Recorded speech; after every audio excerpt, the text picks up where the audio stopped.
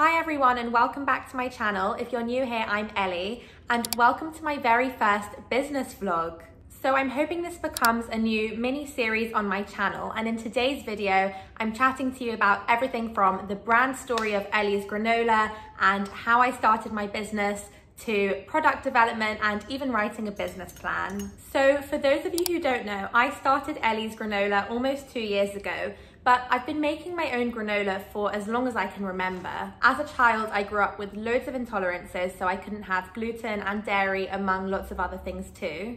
So I've always really enjoyed baking and having my own attempt at some supermarket staples. For example, if you look for a gluten-free, dairy-free granola in the supermarket 10 or 15 years ago, the choices were extremely limited, and the ones that did exist were full of sugar, preservatives, artificial ingredients, and things I didn't really want to be putting in my body. So I started making my own granola as a teenager in my mum's kitchen, and I'd put it in empty jam jars or peanut butter tubs, and I'd also give it as gifts to friends and family. And from the very start, I could see it would be a hit.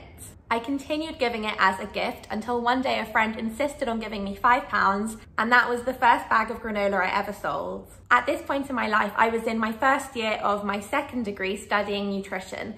So I thought, why not start a granola business on the side? The name ELI'S Granola wasn't exactly difficult to come up with, and it really stuck with me. So once I'd chosen a name, I secured my web domain, elisgranola.co.uk, and I set up my website on WordPress using a WooCommerce plugin for online shopping. I actually went with this over Shopify just because it's free and it had all the functions I needed. But I know others use Squarespace, Wix, and Shopify of course is the most popular but the most expensive. Those of you who've been following my journey for a while will know I've actually had a food blog since I was 17 years old. So I was already quite familiar with how WordPress worked, but whenever technical issues come up, it can seem really daunting, but I just type it into Google or YouTube and there is always a way to figure things out. The next step I took was to register as a limited company on Companies House. But once you do this, it means you need to start filing regular accounts with HMRC, which meant I needed to find an affordable accountant. I also downloaded Free Agent for accounting software. I know others use things like Xero, but this one happened to come free with my business bank account. And I can't stress enough how important it is to stay on top of your finances from day one. It will save you a lot of hassle further down the line.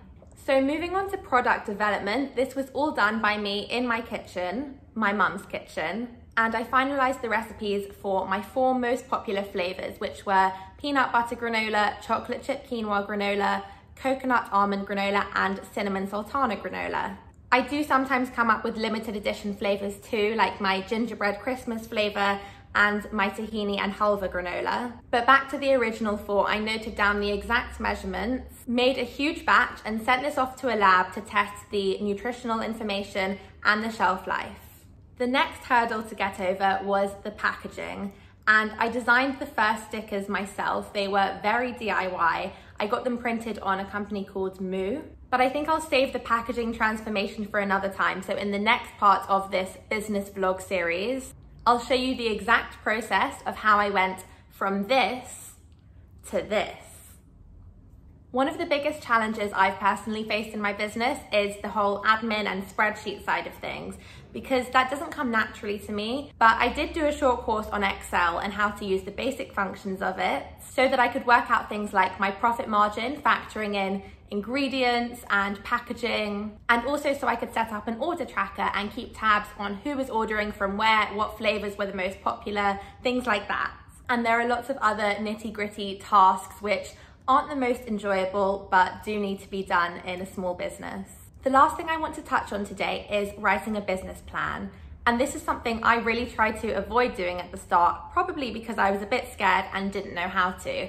I don't have an MBA, I don't have any business background, but I quite literally typed into Google how to write a business plan. And once I got started creating this document, it really helped me to get very clear on my goals for this business, consider my marketing strategy, my pricing strategy, and all the finer operational details, which are so important to take into consideration and are often ignored if you don't plan everything out properly.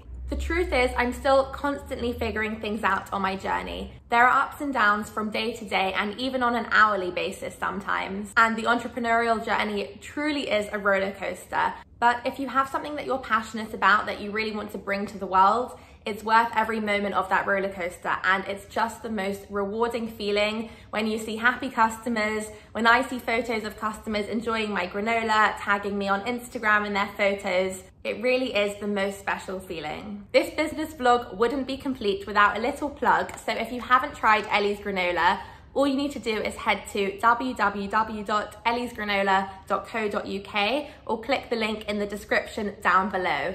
I know you're not supposed to have favorite children, but peanut butter granola will definitely always have a place in my heart. I really hope you guys enjoyed watching my first ever business vlog. And if you want to see more videos like this, then please leave me a comment down below. I want to hear what you want to see more of. If you did enjoy it, don't forget to give it a big thumbs up and hit the red subscribe button down below. And I will see you back here in my next video.